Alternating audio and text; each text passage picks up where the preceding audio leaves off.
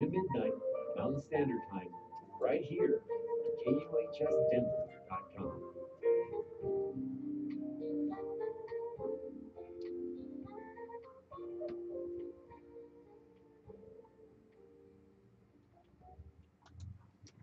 Good afternoon, and welcome to the KUHSdenver.com Artist Nook. It's 2 o'clock p.m. on Friday afternoon here in the suburbs of the Mile High City. Beautiful day out, absolutely gorgeous. God is so good, and He's blessing us with sunshine and with great company. And my name is Laura Paget. I'll be your hostess for the next half an hour or so until Uncle Henry kicks us out. And my guest is the gentleman who was on that advertisement, Mr. Stephen Ray Watts from the band Dot Zero. I'm so happy to welcome him here today to talk about his new project and, as always, to offer inspiration for artists all over the world and for those that support us. So, hi, Stephen Ray. Hi, Laura. Thanks for having me in the studio today. I'm honored and delighted.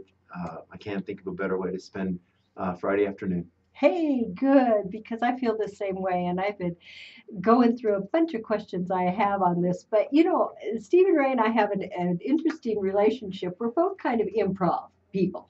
Wouldn't you Yeah, say? yeah, We like to definitely. fly by the seat of our pants, and in fact, I've often thought if I ever did another website, I'd call it www.flybytheseatofmypants.com. What do I, you think? I love it. I know, I love right? it. I know, right? But today we've decided to do this show, yeah, to talk about Stephen Ray's new project. And for those of you who don't know, he is a musician. He has a radio program here on KUHS every Sunday night from 10 to midnight, talking about recovery, renewal, hope, and the love of our Lord Jesus Christ. And I'm honored to have him here today. And we're just going to jump in and I'm going to say, hey, let's talk about what you're up to now. Well, it's one of those things, you know, I'm jumping in and recording a new CD. And a funny thing about being a musical artist is, when you're recording the CD, you're putting the songs together and you're putting your heart and soul into the music and envisioning how it's going to end up and how it's going to be finished and how well it will do when it's done. So you're always kind of living in that future of, I can't wait for this to be done. You're projecting and and then you're not and then when it's done and it's out there and you're going, oh no, what am I going to do now? So it's like, oh, I'm not creating, I'm not, and that's a very uncomfortable feeling. And until you get locked into the next thing that you're doing, you feel kind of like, whoa, I'm a fish out of water.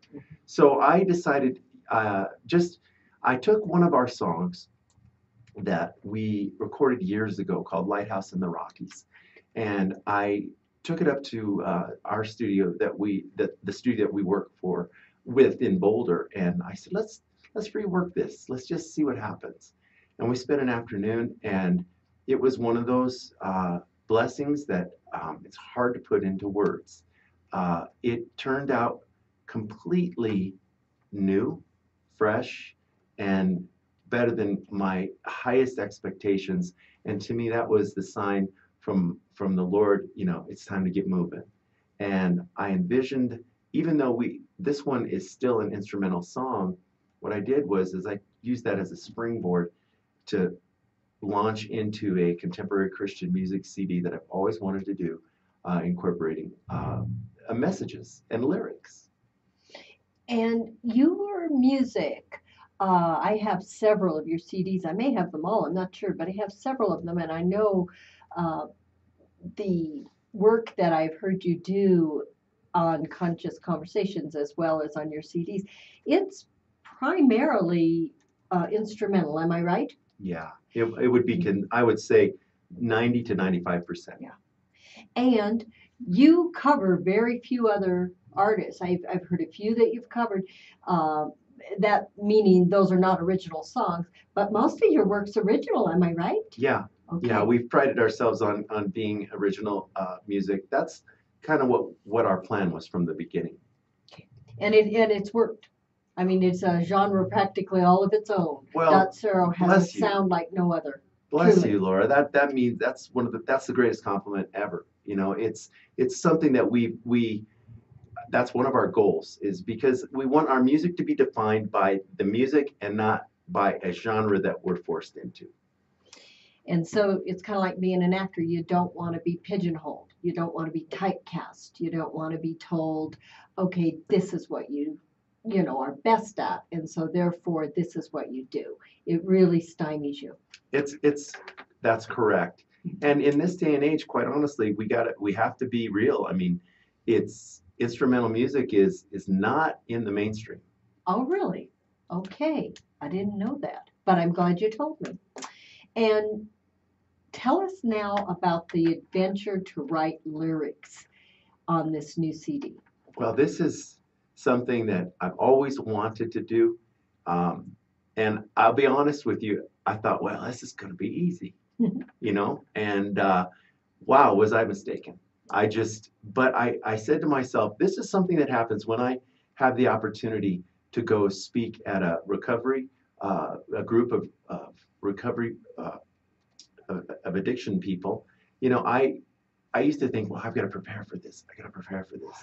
And then when I finally gave into one of my guests told me one time, he said, speak from the heart, Steve. Just tell your story. Just tell from your heart and soul, the way it is, and trust that God is going to put into your heart those words that need to come out. And so that's what I did with the lyrics. And so far, I feel like I've really been able to capture a sincerity with something that was really important to me, with simplicity. Yeah. So simple. One of the things I reflect upon when you use the word simplicity is I reflect upon the way our Lord put the gospel down. He came to everyone, but his message resonated with those less educated because it was from his heart. It was simple. And so I'm not at all putting down theology. I know there are brilliant, brilliant people out there who are doing theological work, and I've read some of it. It's wonderful. But in the end, it is the simplicity of heart to heart, I believe, that he wanted us to get. I agree. And it's funny, it's interesting. I think the kingdom of God is like that, to accept the kingdom of God as a child. I would never grieve my Lord or the Holy Spirit and down myself as far as a creation that he has made. But I'll just simply say, from a layman's point of view, I'm not the sharpest knife in the drawer. I don't consider myself an intellect by any means. And I've seen in many realms, even in the realms of addiction recovery, there's so incredibly intelligent people that have a hard time grasping onto a simple idea of faith, a simple idea of trust in something that you don't see.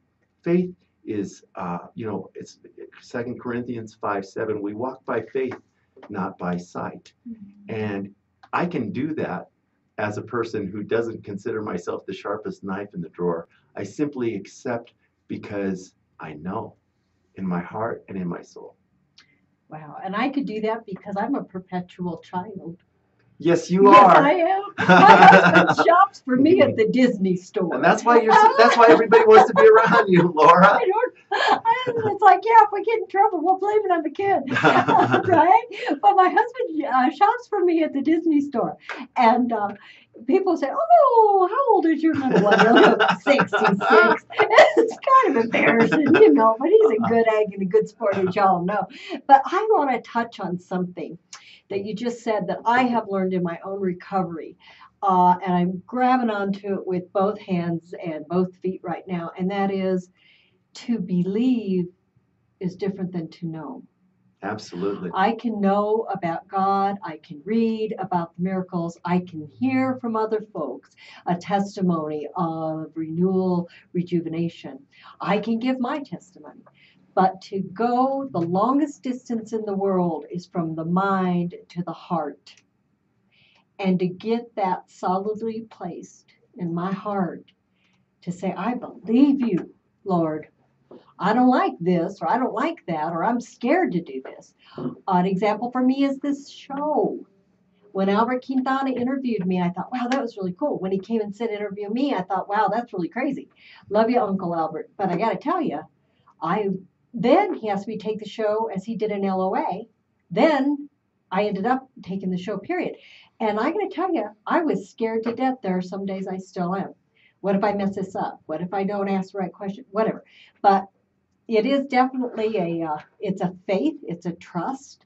And when you began to do the work with lyrics, I want to ask, how did you know that's what you were supposed to do? Because that's a huge question for artists. How do I know this is the way I'm supposed to go? Well, sometimes the Lord's message to me is astoundingly clear Okay. and astoundingly that it's the timing that I struggle with. But I knew in my heart that this is something that was right here, right now. Especially when we did that remake of Lighthouse Okay. in the Rockies. That put it over the top for me. And then some of the being still and listening for what the Lord is saying, he says it in many different ways. And one of the things that he's telling me lately is to not be afraid of change. Okay. And I am afraid of change. Let's just put it that way. Yeah. And so I'm again, this is the part of going out of comfort zone. Yeah. And blessed are those who have not seen and yet believe. And so I'm stepping out with that. And to the point, Laura, that many of these songs on this CD that I'm doing, many of them aren't going to have any saxophone on them at all. Okay. This is my participation in this is from a writer's, from a lyricist, from a producer's, musical producer standpoint, and overall production.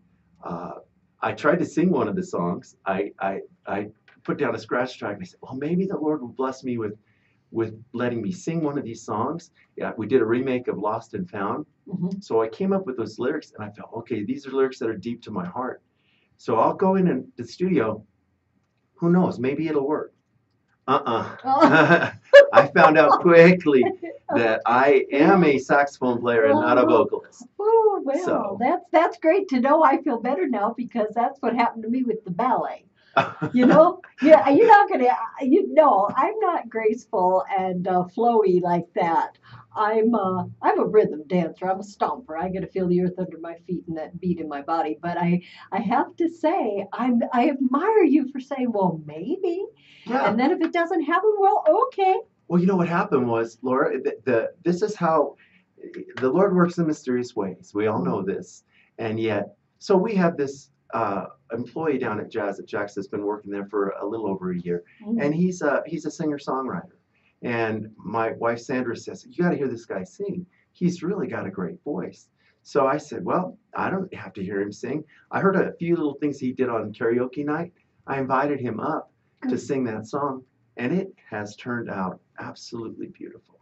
Oh, So wow. it's an opportunity to give to a young person who's looking for an opportunity to be on recorded music, and the Lord will put these things together in minute, intricate ways, and the timing of it will blow you away. Yeah, it's always perfect. Yeah. He's got the timing down. I know. I wonder, does he have a Rolex or a Timex? I'm just asking. I don't know. But we've got a lot of folks tuning in from around the world, folks. And Uncle Henry, who loves me unconditionally, realizes I can't see more than 3 feet in front of my face. So bless him, he just brought the screen up. And golly, we have France, we have the Russian Federation, we have Ireland. And Ireland, Tune in on the 3rd of March because Miss Molly Bennett's going to be here. She's a certified step dance teacher and she has a group here in Denver. We're going to talk about the phenomenon called Irish step dance. We have the United States, of course, because we get a great pull from the U.S. and certainly we would today because Stephen is very well known. We have the U.K., we have Spain, Belgium, and we have, oh my goodness, hello, Little Rock. I've got some kid in Arkansas. I love you. Istanbul and Algeria. I mean, it's just running. Yeah, I'm having a hard time catching all of them. Nigeria. And we're just so blessed to have all of you here. Thank you, international audience, because this particular station, KUHSdenver.com, reaches the entire world. We're an internet access only. And the idea here is you can hear this anywhere you are. And we want the world, all the world, to hear what we're doing here, especially with the arts and the artists, bringing you the one thing I honestly believe in my heart will bring our world together, and that's the arts, because that's where we all connect up. The heart, the heart. So thank you so much for tuning in again. This is Laura Paget. You're on the Artist Nook at KUHSdenver.com. My special guest is Mr. Stephen Ray Watts, my friend and a fellow Christian artist. He's a musician, and now he's become a lyric writer. He's laughing, but I'm telling you, I'm claiming it for you, brother. I'm claiming it for you. You're doing this. And so we've talked about the lyrics and how hard that was for you to step out in faith to do that. But what I wanted to ask you next is, how many songs have you gotten so far? Well, the beautiful thing about that is we just recorded another version of Amazing Grace the other day, and I'm very excited about that. We're also so far we've got 6 songs that we're working on, and I've got another bunch of them.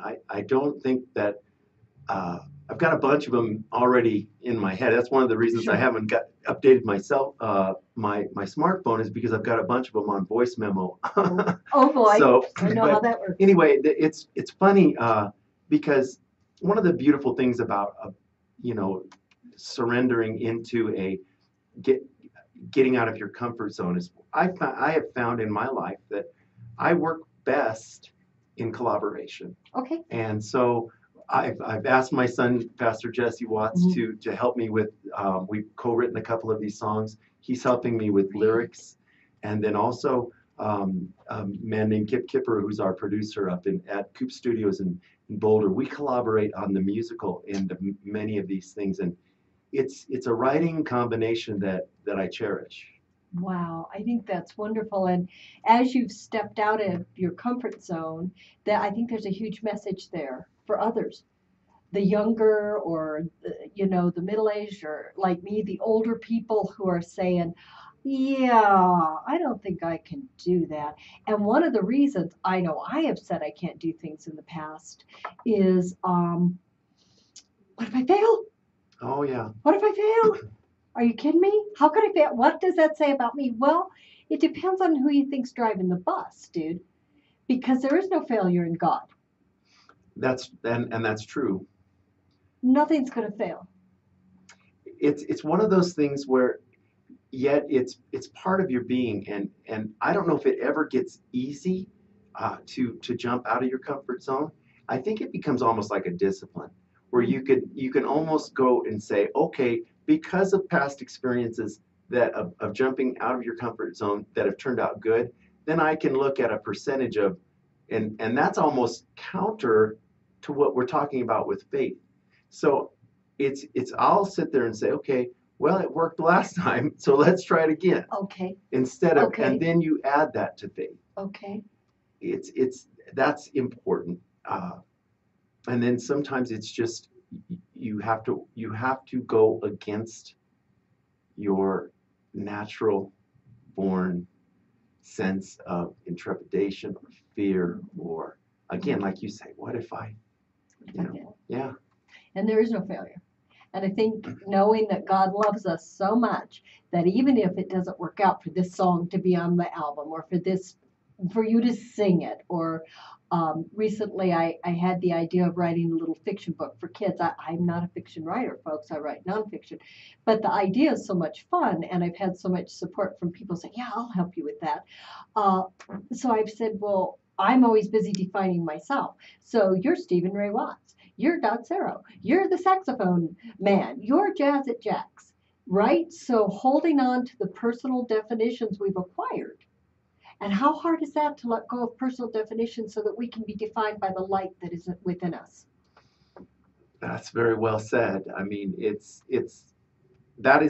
the truth of it. You know, part of it is losing, is becoming. It always triggers for me something that I need to say or do, and one of the things that I need to constantly tell myself is you know, those who exalt themselves will be humbled. Those who humble themselves will be exalted. And so the last part of that scripture is those who humble themselves will be, you leave the rest of that out and just say those who humble themselves and leave the rest alone. Mm-hmm. To me, I think that's what I have to do is, and I, you know, I've said in interviews before, you know, to young people, don't get into, especially like the entertainment industry. Oh boy. And No. if you have to define whether you love the art or the lifestyle, and or if you want to be involved with the art, or if you want to be involved with the lifestyle. And if you're going to, you've got to make a decision if you're going to compromise your morals and or your character.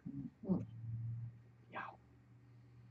And as you walk into that decision, the fork in that road, have you had within yourself or outside yourself voices that have said, you can't do this? Yeah. Sure. Yeah.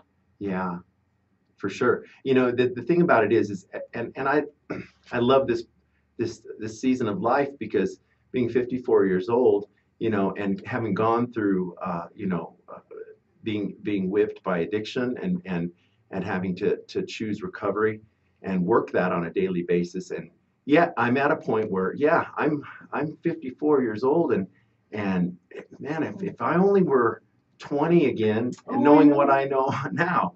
And I do feel that. And, you know, but I do know one thing, and this is one of the problems that I face on a daily basis. And that is, you know, you could make the choice to do things differently, to get a little bit further, faster within an industry that you know how it works now. Yep. But I'm not willing to do that.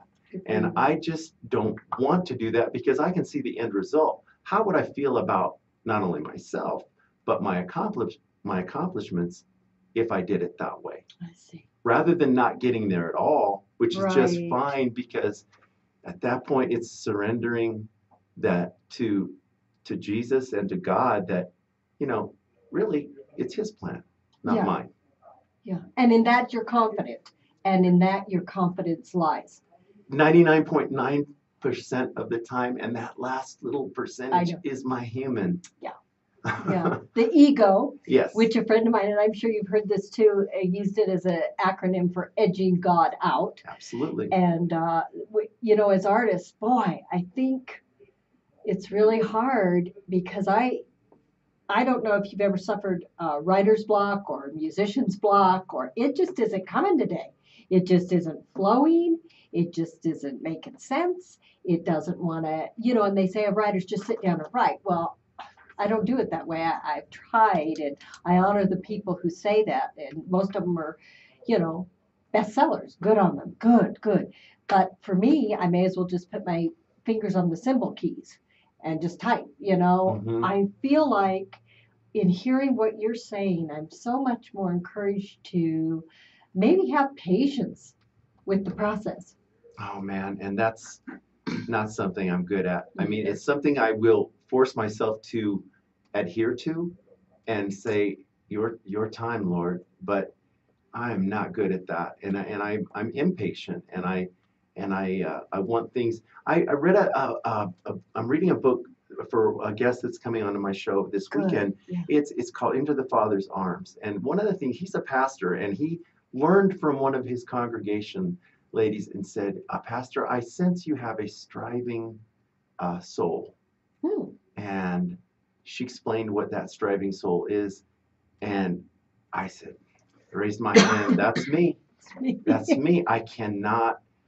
I said, well, and I'll pray. I said, Lord, if you didn't want me to be this way, then why did you make me this way? Why is it important for me to achieve or to dream and to continue to create? And yet I'm learning that that is part of me, but to accept that the results of that are completely and totally up to him. Right. Wow. And that's a great lesson for me too. And I'm always so inspired when you're with me because I understand that we are siblings of the same father, but we are created in that creative mold. Mm-hmm. And that's that's an interesting place. And I've often thought everybody is a creative individual. I teach that when I teach writing classes or dance classes. People, oh, I don't have any creativity in me. I'm like, that's like saying you have no blood. Mm-hmm. Yes, you are created in the image of the great creator. But to submit to co-creation, there it is. Mm-hmm. There it is. And to let go of the fact that I'm not failing at this. If it doesn't go, God said no. So there you are. Mm-hmm. So sometimes, and you look at them and go, well, I'd really like to know what that is. And that's where I very first learned no is a complete sentence, daughter. You don't get to know why. You don't need to know why. Wow. Don't worry about that. I got it. Yeah. I got it. When do you think? Oh, no, go ahead. You're going to say something. One of the things that helped me come to grips with it is I look at my art and I look at the wonderful gifts of faith that God has given me, accomplishments and things that I can be that I can hang my hat on, so to speak. Mm-hmm. But I also know that in God's world, in God's creation, that there are literally thousands of unbelievably gifted musicians, artists, writers that are in God's creations, even in this world of mass communication, that we probably will never be in the household word or in the mainstream of people's consciousness, but God knows what they can do. That's right.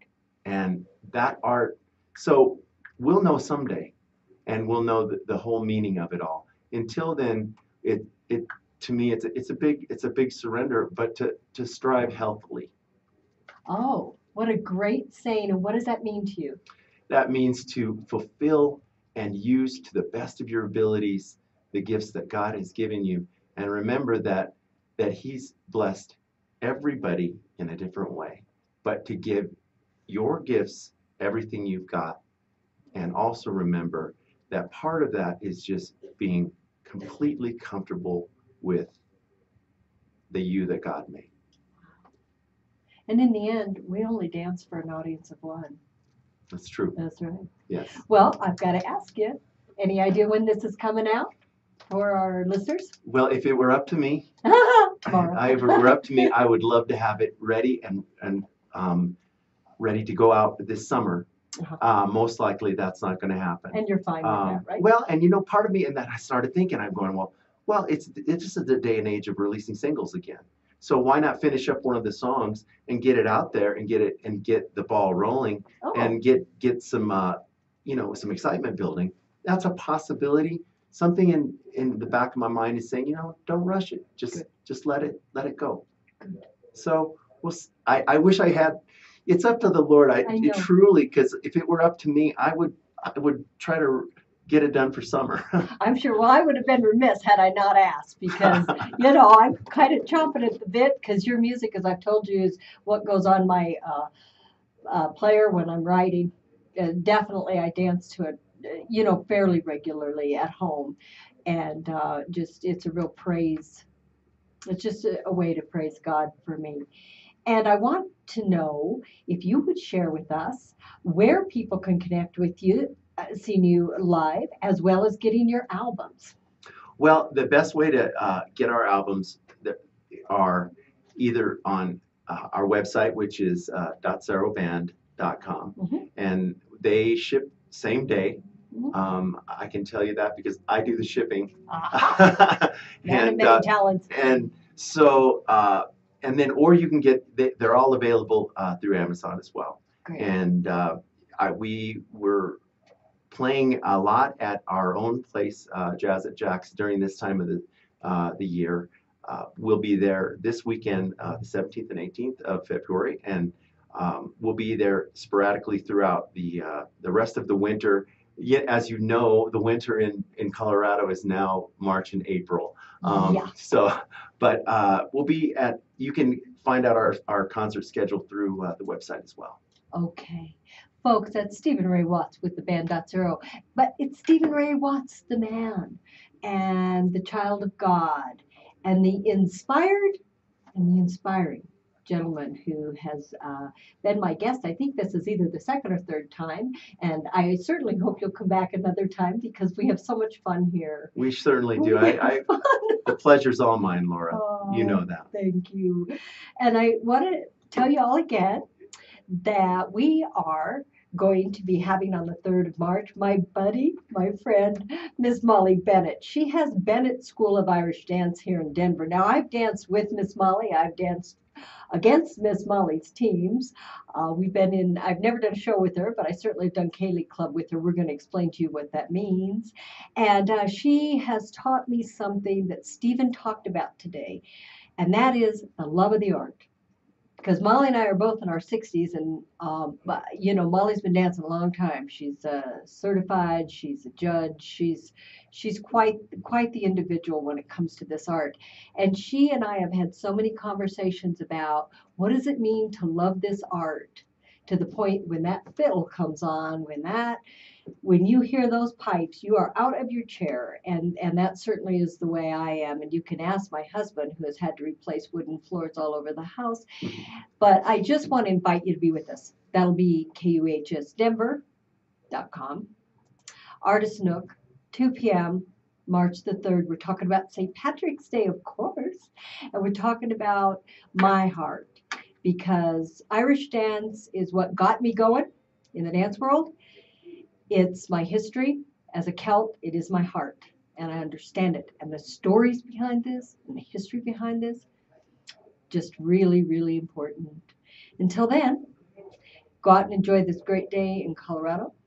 From Laura Paget and my good buddy, Stephen Watts. Right. And don't forget to tune into Stephen's show, Sunday nights, 10 to midnight, Conscious Conversation. He's already given you a wee bit of a teaser about what to expect in terms of his guests this week. But this song is one of my favorites. He has this on his album Telltale. That's correct. And it's called Stepping Out of the Boat. Oh, yeah. All right. Go have a blessed weekend. Step out of the boat. Get out of your comfort zone. You can't fail. You only fail when you sit in your chair. Love you. Bye-bye.